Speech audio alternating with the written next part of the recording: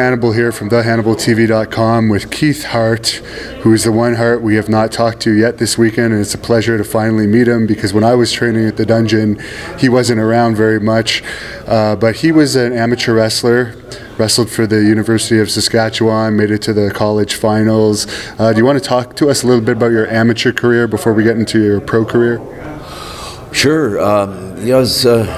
We started out wrestling when we were kids. My dad put us at the YMCA. He was on the road a lot, and there was a good coach there named Harold Evans.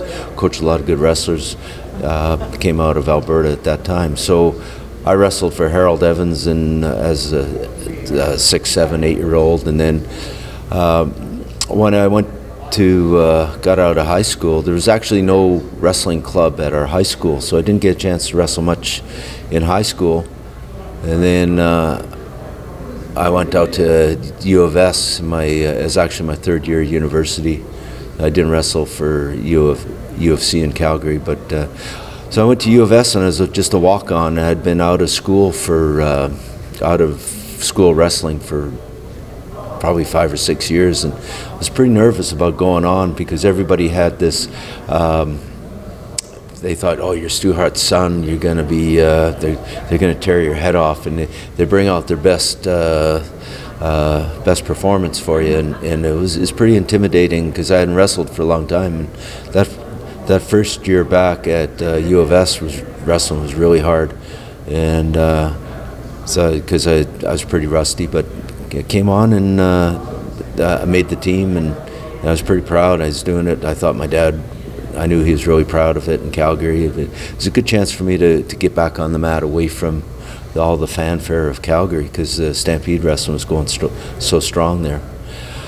But then the second year I really found my stride and did really well. And I think had I wrestled steady right through, if we had a high school team, and might have gone a lot farther. But I was quite happy to go to the Canada finals and very proud that my dad had a chance to see me wrestle, and it just continued. And then when I got out of university, it was always a condition of our employment with Stampede Wrestling that if you didn't go to university, you couldn't wrestle for Stampede.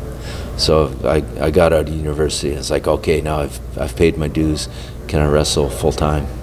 And they put me on the card, and I had to work my way through just like any new boy, just find my way from the bottom up. So. And at one point in time, I guess you were even one of the top stars as well as the booker for the company. Yeah, it's a long time ago. It seems like a different lifetime, but there was a few guys started out with me in the gym same time as Gamma Singh and Ricky Martel. Were the two notables. A guy named Art Wilderman, who was national amateur champion, university champion. And we all started out together, and I remember being told, I never got the title or anything, but Bob Leonard, who was the writer for Ring magazine back then, took probably more pictures of wrestlers than any other man. He congratulated me in a ceremony for being the Ring Wrestling Magazine Rookie of the year I started. So I was like, wow, that was pretty impressive. And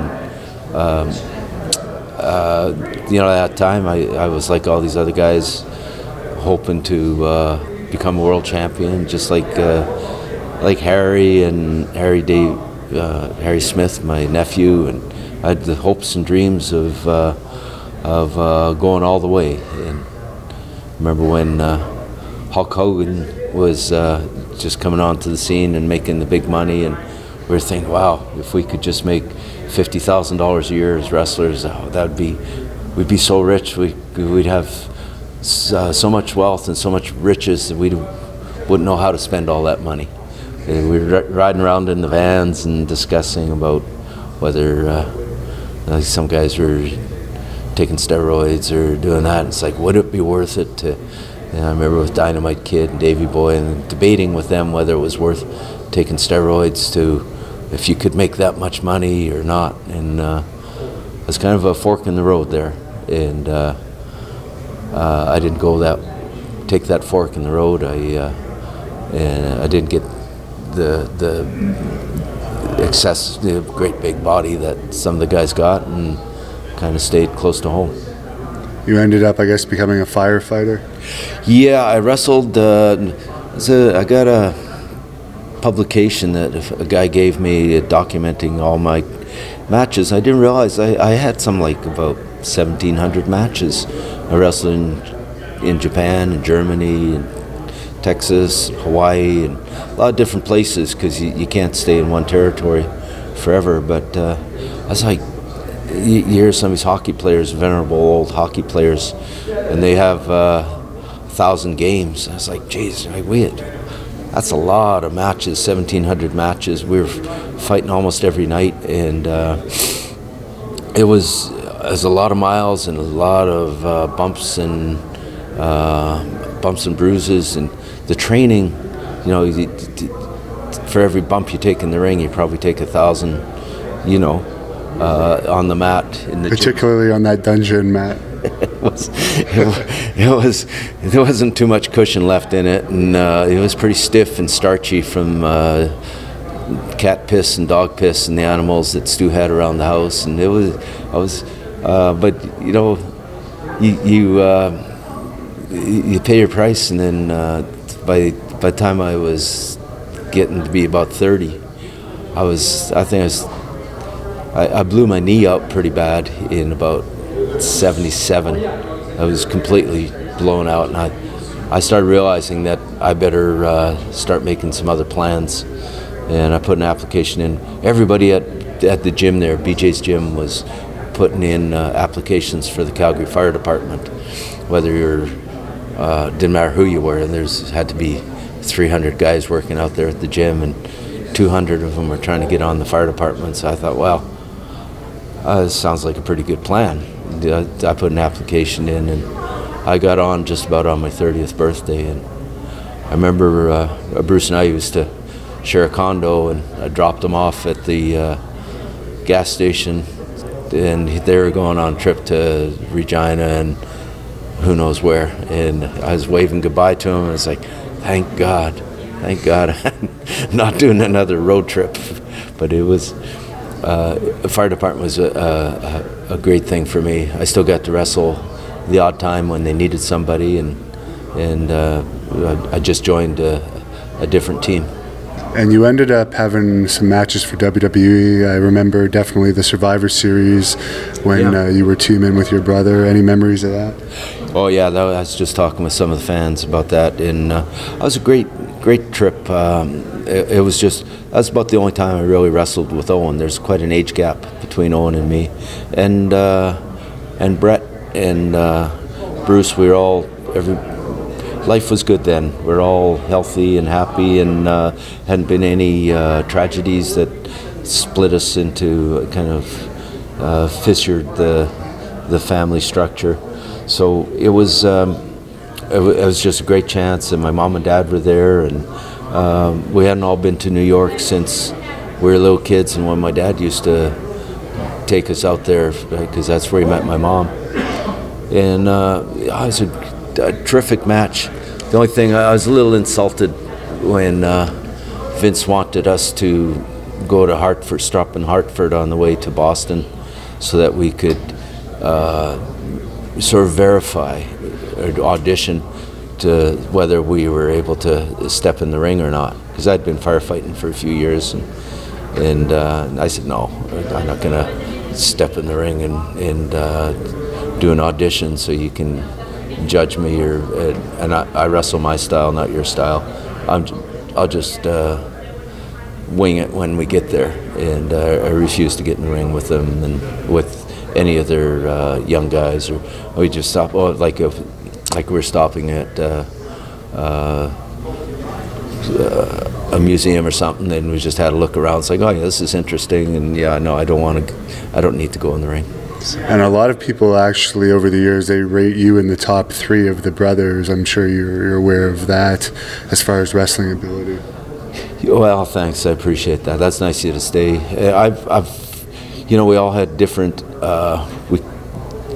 we came up in a different era, each of us, and when I was wrestling, it was chain wrestling. I was influenced by Billy Robinson, and I started wrestling in England. I went to Lonsdale's gym in London and practiced with some of the shooters there, and I had a background in shooting just from my dad, maybe more than Brett, and certainly more than Brett and Bruce. And Owen wrestled a lot in college, so he was pretty handy. But my style of wrestling was chain wrestling, and we did. I loved to have matches with guys like Les Thornton, Billy Robinson, and Jeff Ports, a lot of those English guys, and it was our whole purpose, and the person I was trying to please was my dad, who was my coach and also my boss. And we didn't do a lot of high spots. I didn't do any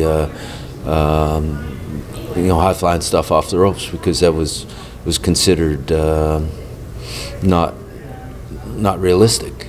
So if you watch any old Lancashire wrestling tapes with Billy Riley or Billy Joyce and Billy Robinson, those tapes, that was exactly how we wrestled. And what we did, the only difference between that and a shoot would be just the amount of pressure that you applied. So, but it was all chain wrestling. It was logical. Somebody put a hold on you, you'd figure out how to get out of it, and you'd counter it.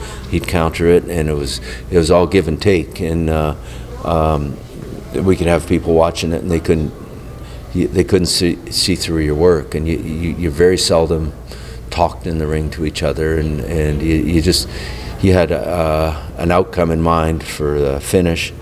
And then you had so much time, and you went towards that, and you rode the response of the crowd, and you brought out the response in the crowd to make them a part of the match. Now we're here, of course, for Owen Hart's induction into the George Tragos Luthez Hall of Fame tonight. How important is it to you for Owen to be inducted? This is very important. Owen has been, first of all, as my brother, and everybody in the family regarded Owen as their favorite. Owen was a terrific guy. If you had a chance to know him, he was so much fun. But he was a genuine guy. He played a lot of jokes, but behind that facade of jokes and fun, he was a very serious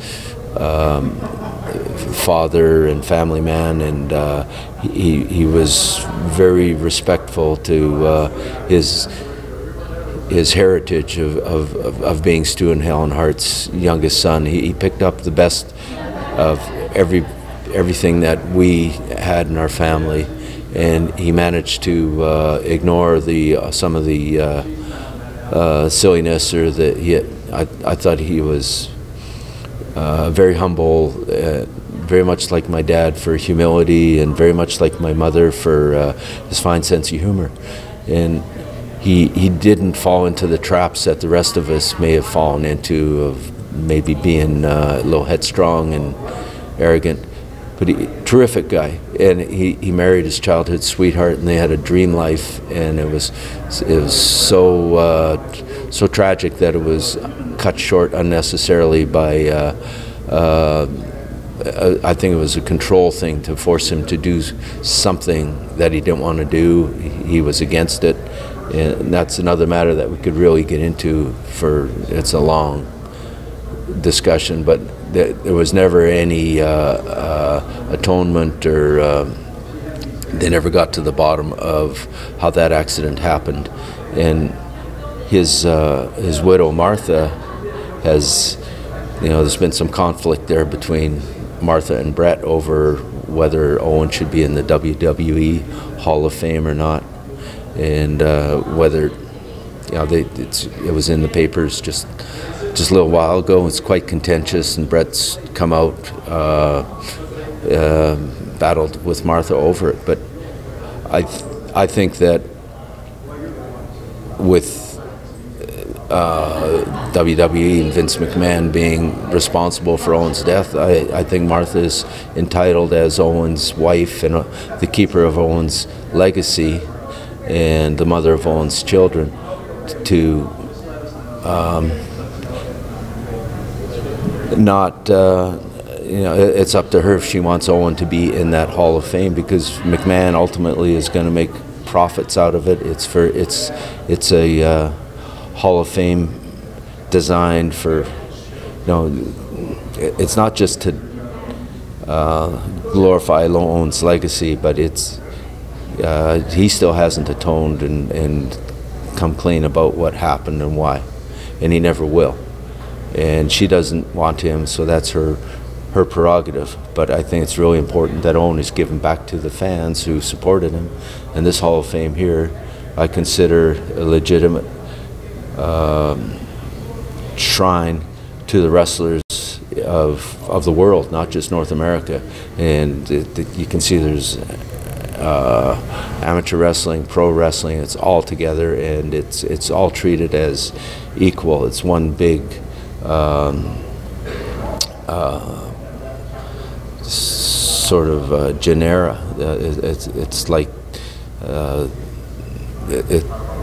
know, the whole sport throughout. So anyway,